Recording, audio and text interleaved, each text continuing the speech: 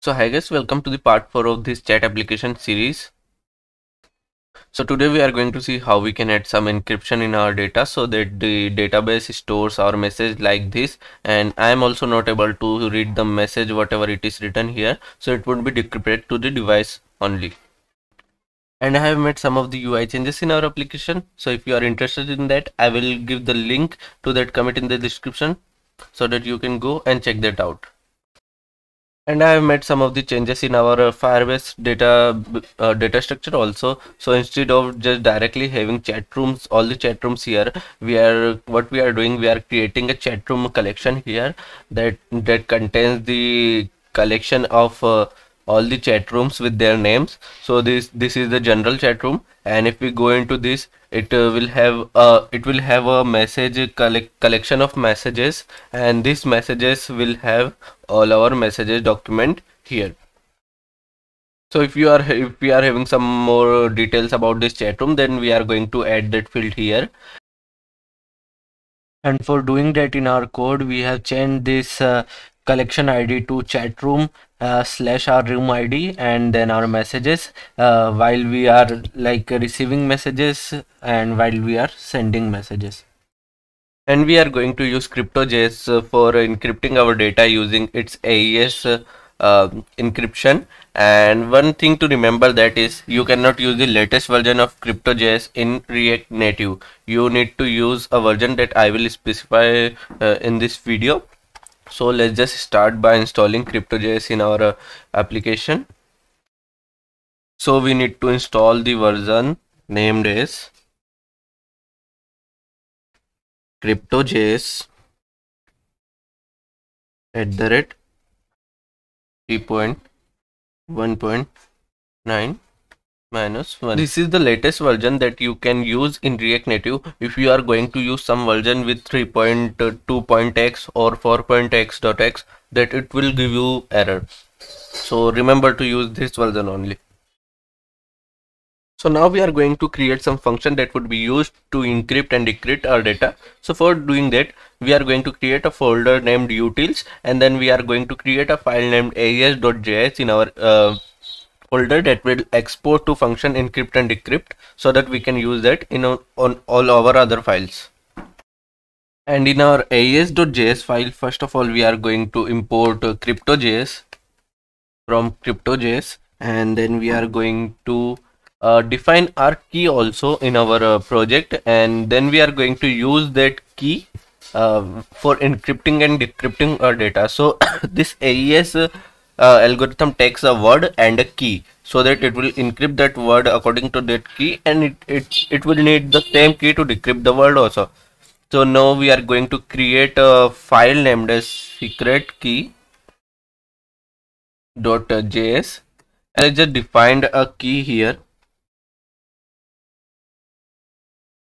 export default, and we are going to give it a key as spider monkey, let's say.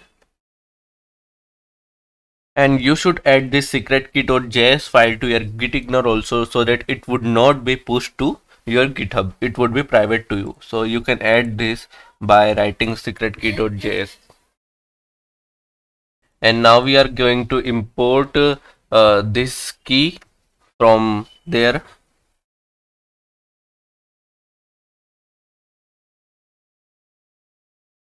Import key from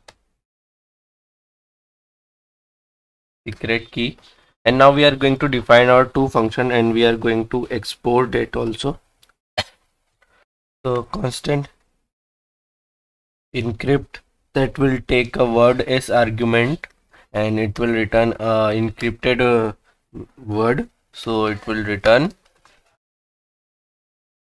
CryptoJS.aes.encrypt, and now we are going to give it a word and a key. So our word would be this word from prop, and our key is that we have defined, and now we are going to convert it to string. And we are going to define another function, decrypt, that would also take a word, that would be that encrypted word, and now it is also going to decrypt that word. So we are going to return CryptoJS.aes.decrypt, and then we are going to give it a word and a key, and then we are going to convert it to string. But now we need to give it some algorithm to, like, some encoder to convert that string, to convert that thing into string.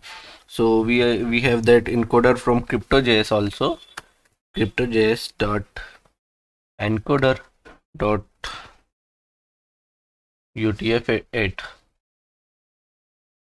You can learn about this encoder by going into Google also. And now we are going to export these two functions from here.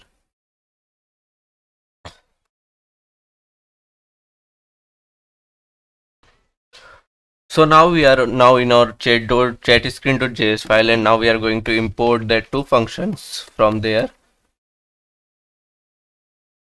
Encrypt and decrypt from /utils and then AES.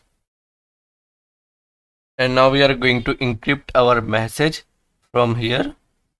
So first of all, whenever we are sending a message, we need to encrypt it, and we are going to give it to the function encrypt.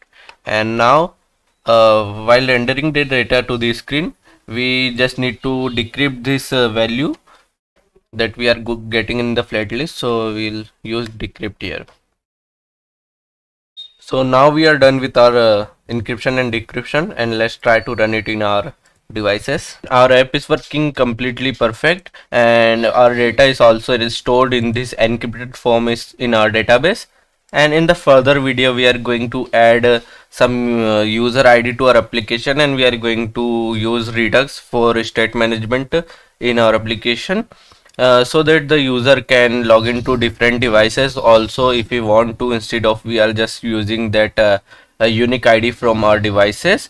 So stay tuned if you want to learn Redux.